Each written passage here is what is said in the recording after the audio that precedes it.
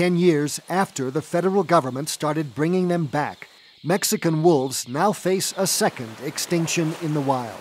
Well, the Mexican gray wolf is the most imperiled mammal in North America. For many cattle ranchers here, that's a good thing. To put the wolves in here is unthinkable, and the people don't want them here. They don't want them here. For decades, government authorities tried to exterminate Mexican wolves, shooting them on sight, using traps and poison, and digging pups out of their dens. By the 1970s, the most genetically distinct subspecies of gray wolves in North America had completely disappeared from their range in the United States.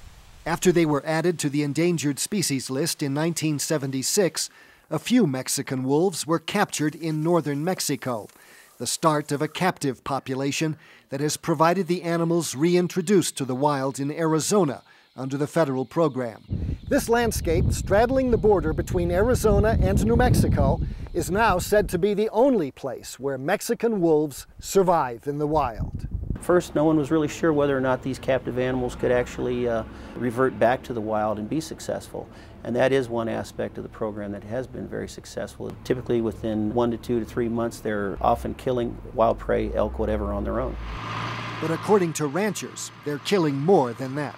They put wolves over here that are known cattle killers, and they're just killing cows. I have a neighbor up here north of me that lost probably 30 head. So it's enough, when you lose that many, it's enough to where it'll put you out of business.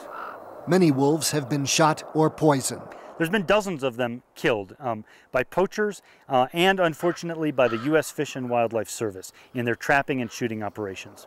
The government's rules restrict them to a limited area and require any wolf to be removed, either by killing or capture, if it is involved in 3 or more confirmed livestock attacks. Rules critics say stack the odds against wolves that scavenge on dead carcasses. Here, it's written into the rules, the wolves have got to go if they prey on livestock, even if they've been taught to do so by scavenging on animals that they didn't kill.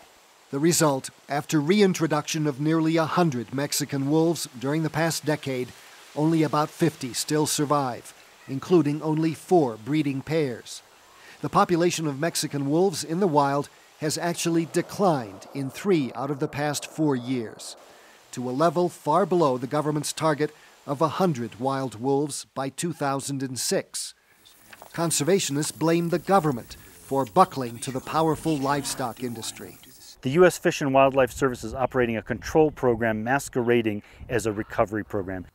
Government officials say they're just trying to balance everyone's interests. We have stakeholders on both sides of the issue and not a lot of common ground. And nobody's satisfied. It's just a mismanagement of the Endangered Species Act, forcing something like wolves on us that we know is going to be a bad effect for us. Scientists estimate the recovery area in Arizona and New Mexico could easily support more than 250 Mexican wolves. But politics and economic interests in this region are making it almost impossible for any of them to survive. For Assignment Earth, I'm Gary Stryker.